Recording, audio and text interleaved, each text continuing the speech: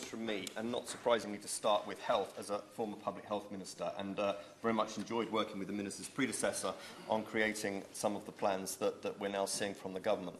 The child obesity strategy and part 2, which I was responsible for bringing into place, was very important in terms of the obesity crisis that's already been mentioned that we face in this country today. It was not all about the sugar tax, although I might place on record how important that is and how that must continue despite protestations to the contrary.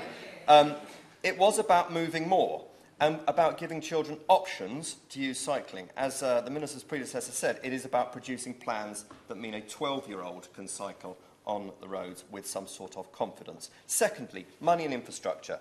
I was a former vice chair of the all-party group on cycling when I first came into this House.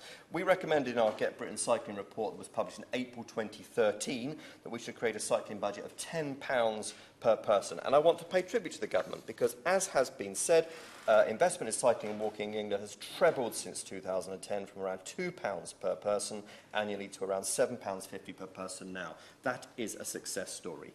One of the other key recommendations of that report, and of course has been mentioned so many other times since, is that local authorities should deliver cycle-friendly improvements to their existing roads. We'll hear a lot this morning about new developments and how they must be connected up with cycle roads, and of course they must.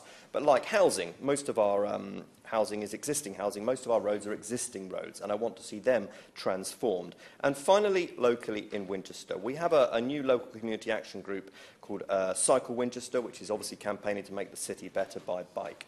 It is an excellent organisation. It's organised many mass cycle rides in the centre of Winchester, and what it's doing is it's now working with the local councils. We have something called the City of Winchester Movement Study, which says that an important element of the movement study will be a local cycling and walking infrastructure plan.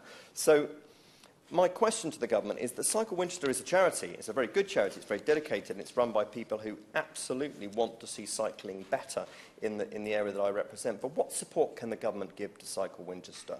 The member for Witney talked about the comprehensive spending review. That's surely where we've got to look.